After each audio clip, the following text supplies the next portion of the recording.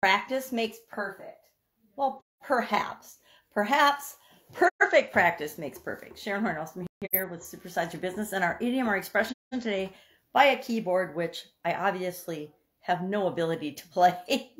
I'm singing Crash today. He's such a talented musician and singer, and then I like pull out the electronic piano and try to pretend, but I can't see the buttons in order to. I was going to play a song and pretend I was playing it, but I couldn't even pull that out. So I'll just be me and say, hey, can't play the piano. I can kick my light.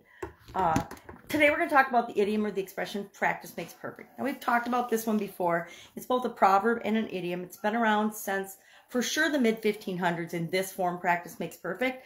But it basically reminds us that if we want to be good at something, if we want to be successful, and I contend that perfect is a fallacy and that we're probably never going to be absolutely positively perfect at anything.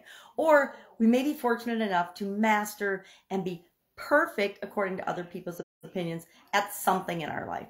I cannot think of a single thing I am perfect at. I'm good at some things. I stink at a lot of things, but I can't think of a single thing that I would be considered perfect at. I think life is about the journey and learning and the experiences we have along the way. And part of that is testing ourselves to see how serious we are about things and how much effort and energy we're willing to put into them to become good or great at them. I think we all strive to be the best at certain things in our life, but we get to pick and choose what those are. Vince Lombardi of Green Bay Packer fame. I lived in Green Bay for 5 years early on in my corporate career. My late uncle Bill was a veterinarian there, a very famous veterinarian who worked with all of the Packer personnel and Packer players and their animals. So we had some fun advantages with Green Bay Packer tickets back in the day, and Green Bay Packers and Green Bay Packer games and things.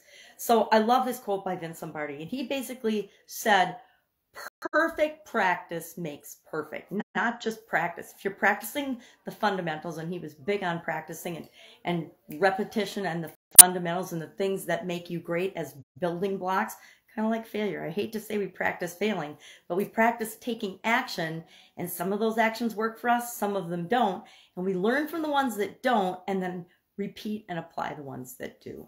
So I personally love this particular idiom and expression, but I kind of tweak the perfect part because I don't believe it's like beauty.